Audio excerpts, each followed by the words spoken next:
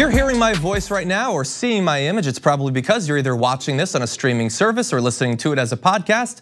Both of those things only possible because of gigantic internet corporations that have developed the websites and the technology to make it so. But how did we actually get to this point where you have relatively reliable video and audio on the internet? Joining us now is someone who has quite a bit to say about that. So Matthew Carnahan, welcome to the show, showrunner for Valley of the Boom, premiering this Sunday. I want to get the time right. It's 9 p.m. Central, correct, on National Geographic? I think that's correct, yeah. So your show is about the early days of the rise of gigantic internet corporations, correct?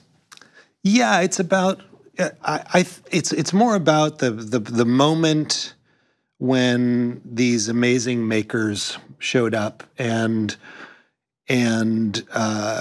brought us the browser, Mark Andreessen, who invented the Mosaic browser, and then the commercial version of that, which was Netscape Navigator, which has basically changed the way every one of us live our lives every minute of every day. Yeah, some like me more than others. Yeah, but, exactly, yeah. exactly. And our paychecks. Yeah. So it's really about this moment when these amazing people, Andreessen and Netscape, this company called theglobe.com, which was a social networking company, sort of Facebook 10 years before Facebook, and the advent of streaming, which was a little dubious. The guy who was involved in streaming, named Michael Fain, which was actually turned out not to be his name. Bit of a con man, it turns out. Absolute con man. Yeah. But some of our greatest, pioneers of, the P.T. Barnums of the world, Yeah.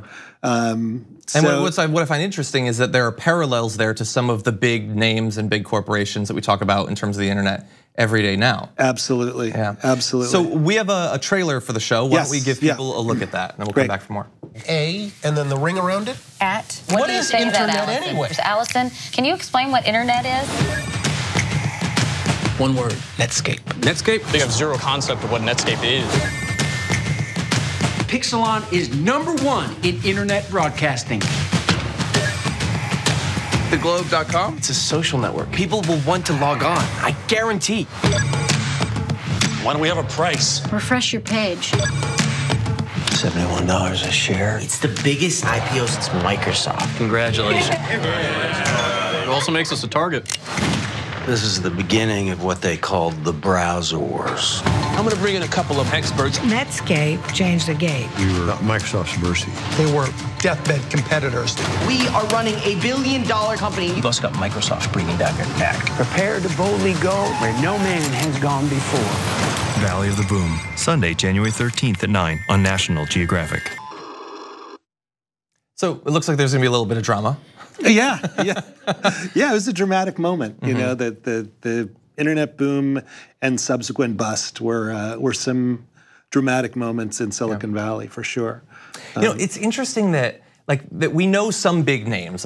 Most people probably know who Zuckerberg is and a few others, but these earlier big names that laid the foundation for some of the tools we use now, most people probably don't even remember Netscape. I mean, I remember it vaguely. Me too, vaguely. From early on, I remember using the internet before there were really search engines, like they were in their earliest infancy.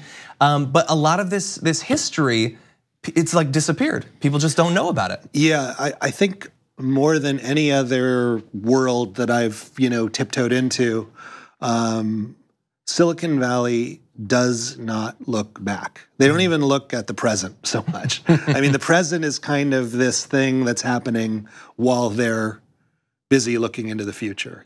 So what I found is that people who are engineers and coders and founders and CEOs, they don't know about Netscape really. They don't know the Netscape story. They certainly don't know about the Globe, which presaged Facebook and MySpace and all of that. Yeah. And it's amazing. It's amazing because there's a lot to learn from the fact that none of those companies are exist today. Yeah, and some didn't last long. Yeah. So they're gonna learn that, and they're gonna learn that in a pretty unique way. So the trailer makes it appear like it's a show, a drama, a scripted drama. Right. But it's not just a scripted drama, it's more of a hybrid. So could you describe that? Definitely a strange, when I went to National Geographic and kind of pitched it to them, I said, I want to try to make this as disruptive as the makers who were making these companies were at the time. They were blowing up, Silicon Valley, and let's blow up the National Geographic brand and let's just totally ruin it. Yeah. And to my surprise, they were really excited about that. Yeah. Well, so, I hope you didn't use the term "ruin it" when you said it to them. I did. Really? And they just kind of laughed, and maybe they assumed I was kidding, but I really tried to just, at every turn, rather than explaining something, like the browser war. It's a very dry notion, but the fact is, Bill Gates was a total OG. He came in and he just laid waste to Netscape and went after them in the most gangster way. So we were like, okay, well, we need a rap battle. To show obviously, duh. So it's just been really fun to just kind of at every turn, what's the historic IPO like? It's like you need a flash mob, you need a giant musical number, because puppets maybe. We do have a Bill Gates puppet who's now sitting in my living room looking really horribly defiled. I have no follow-up on the defiling he's not. I just said he looked defiled. He's not. I was going to ask if he appears in the show. I guess he does. In some context. He does. He absolutely does, and he's amazing. Yeah. So I'm interested to know, this history is mostly opaque, and even at the time, I think most people didn't even understand the internet at the time. They probably didn't know too much about the figures there. You look at that clip, explain the internet. Well, I remember really smart people. Exactly. Having no idea what and about and exactly. Yeah. When I was in 6th grade, I remember teachers coming to me and saying, "Hey, you use the internet, right? We have guests coming. Can you show them websites?" And as I said, there wasn't really search engine, so I think I showed them sci-fi.com for the TV channel, because that was like you went to direct websites, not like links and everything. But anyway, yeah. So now there's Zuckerberg, and there are these big brands, and I wonder if, because we know more about the individuals, especially Zuckerberg, and we're a little bit more savvy about our privacy, I wonder if some of the mystique and the reverence of these big figures that help to shape our lives, I wonder if some of that is wearing off, and if that might be a permanent thing. It's at least wearing off. I mean, I think if you kind of describe the trajectory of the internet age as, this period that we're describing in my show is kind of internet 1.0. We are, I would say now, in the twilight of internet 2.0. Because I think internet 2.0 has been about, hey, here's my personal information.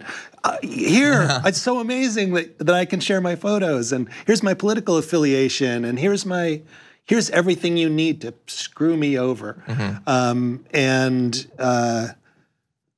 I think that now, that even the most casual, devoted, Facebook user is kind of scratching their head now and going, "Oh, I feel